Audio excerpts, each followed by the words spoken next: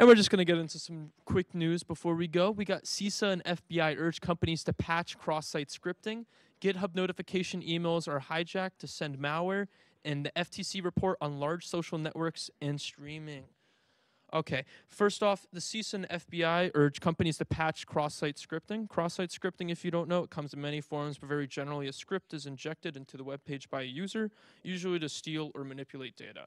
And they cite cross-site scripting attacks as dangerous and a common vulnerability. MITRE has consistently placed cross-site scripting as number 2 among the top 25 most dangerous software weaknesses. And basically, they're urging developers to validate and sanitize inputs when developing web applications, and they're trying to raise awareness about cross-site scripting, specifically because it's easy to prevent, it's widespread, and it's also pretty dangerous.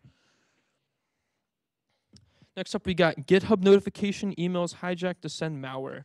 Basically, this attack method involves creating and deleting an issue on a public repository, which tricks the recipient into clicking malicious links. The phishing email impersonates GitHub security, appearing legitimate while passing common phishing checks.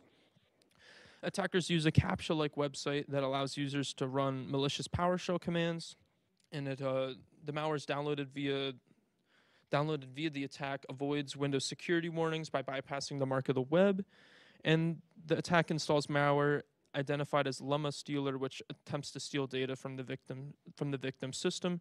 And GitHub could mitigate these attacks by reducing attacker-controlled content and notification emails and approving email content.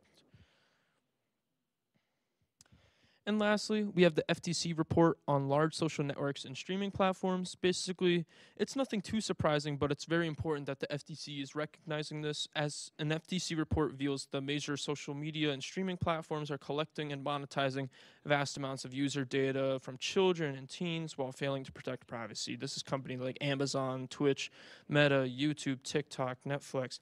And they all have been shown to have inadequate data retention and deletion practices, and they often ignore requests to delete personal information.